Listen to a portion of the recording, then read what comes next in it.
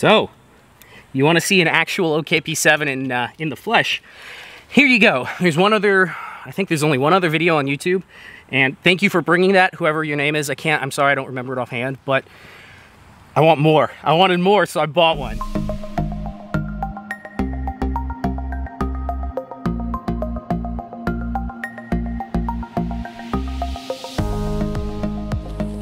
Gentlemen, here's what you got.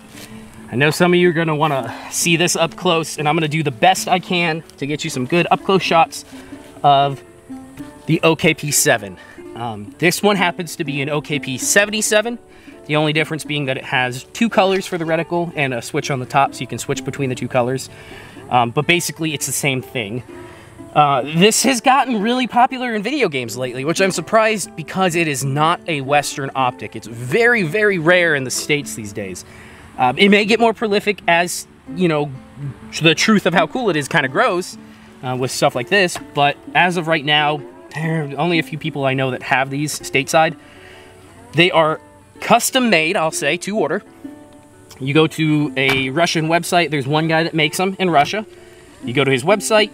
The way I did it is I went to his website, grabbed his email address, sent him an email, gave him the specs that I wanted on my OKP-77, and he said, oh great, it'll be about 4 or 5 months.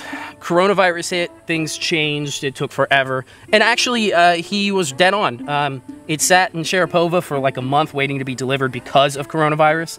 And it took, I think, right at 5.5 months.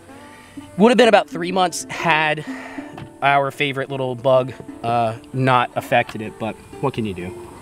The one that I ordered here is a Picatinny mount. So you can see it uses a little adapter here that it puts it on the Picatinny rail. That means you have to source your own Picatinny rail, side mount, or top mount if you have a top mount. To me, that worked better. When you do the side mount that's built into the optic, it tends to put the front of the optic a little over to the left of the rifle instead of directly over the bore. So I figured with a really nice Western, this is a, what is this? RS Regulate. This is an RS Regulate AK-303 bottom and then AKR 0 MOA top. That's what I have it setting up on. And a master mount. I think you guys saw me install a master mount. That's the master mount here. But with what we have here, this is a really nice option. These are really lightweight, so they're kind of skeletonized instead of being heavy sheet steel. They're aluminum. And this gives you the option to, well, one, you can mount the optic anywhere on this rail, forward, backwards, anywhere. Plus, with the way RS Regulate sets it up, you can actually move this side to side to get you over the top of the bore a little bit better. So to me, this is kind of the best option. What did I order, though? I got a 77. So that means that it comes with 2 different colors. I'll kind of roll those pictures, and I took some pictures where you can see the reticle and the 2 different colors. You can pick between 5 different colors and I believe 4 different reticles. I picked kind of what I feel like is the most Russian of the reticles, which is the line with the arrow, very similar to a Cobra, red dot. And then I went with blue and red. Red is such a good color, it felt like a very good standard. And then to kind of contrast green, I thought, because I mean, if I'm shooting here, it's gonna be in the woods maybe, hunting, I don't know. I figured blue would be another good offset. I found that the blue actually is a little bit harder on the eyes. That wavelength of blue, that LED blue, is hard to focus on. It makes it a little blurry, even if you have perfect vision, where the red is really sharp. Just something to take note. You may want to go with a green or an orange or, I don't know, some other color. But, that being said, here's how we have it. I guess I'll show you functionality here on. Battery on the side, it uses LR44, 2 LR44 batteries, positive facing up. So you take a screwdriver here, pop the old ones out, pop the new ones in, and I believe it runs for 7,500 hours. I have to look in the book. I can't remember offhand how long this will run. No, it might be 750 hours is what you'll get out of it. So I think that's similar to an EOTech, full on time. On, you click down. Off, you click back up. To change colors on the 77, it's a push button on top, so you just kind of click. That'll change your colors. To adjust your reticle, it's left and right is here, top, up and down is on top. This is actually your reticle, your LED emitter, and then there's a lens down in there that reflects it. So it's a pretty simple piece of kit. It does have on the front here a, God, what's it called? Automatic light sensor, I guess you would call it.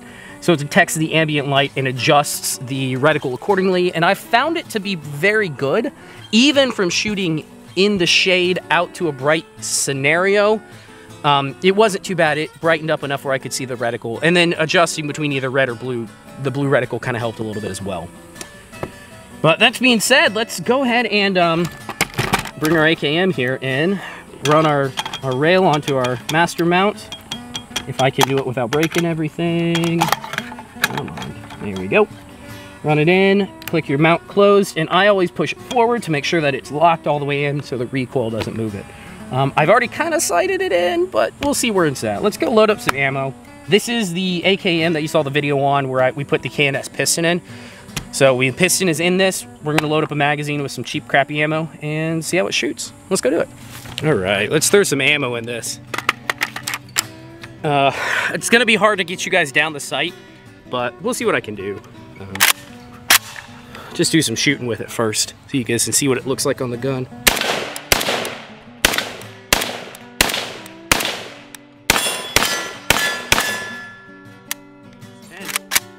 Oh, it shoots great, holds a good center of aim, and it's a huge field of view. That's the nice thing. I'll see if I can get that on camera. It's really tough to get that shot, but let's throw some more ammo in and change angles. So that's what you see from the reticle's point of view. You can see how big, wide open the field of view is. That's the blue. And that's the red. Super, super nice, big open field of view.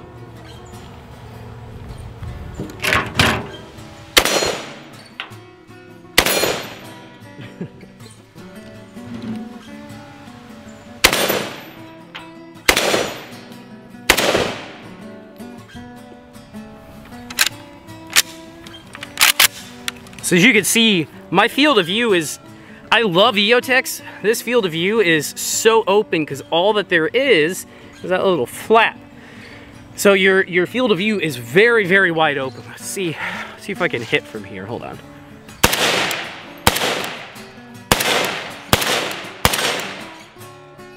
There it is. Very, very nice, wide open field of view on this thing. See that?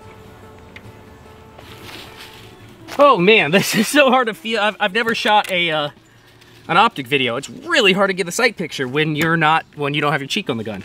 There you go. Here's your OKP-7.